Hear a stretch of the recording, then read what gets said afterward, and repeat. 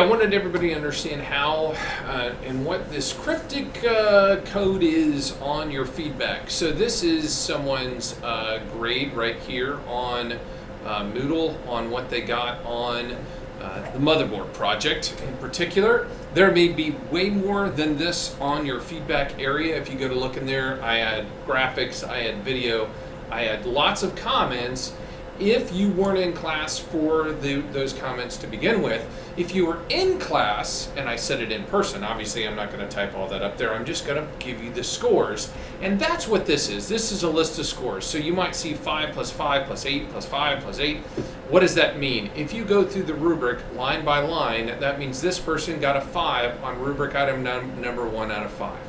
Got a 5 on number 2, got an 8 on number 3, got a 5 on number 4, and so on and so on. So if you go through all these numbers and look at the rubric at the same time, you'll know exactly what score you got for each rubric item and how I graded your project to know if you got, and if there's anything you're like, I definitely did a works cited.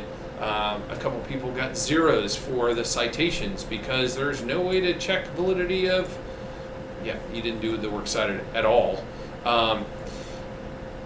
And that's correctable, but I wanted you to understand what this code here meant when you see it in the feedback comment of your grade for that specific thing. If you go to the grade sheet itself, you'll see some of that as well. So if we're on the hardware grade page that you can see all the individual grades on, and you were to scroll down to that area, you would see that down here on here as well with all that. And if it goes outside of the amount of space, which this doesn't, then it would say continued an assignment, and you would be able to click on the assignment itself to go directly there.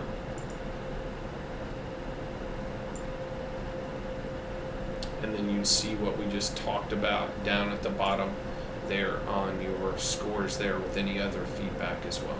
And that's it on how to understand what that code means right there on Moodle.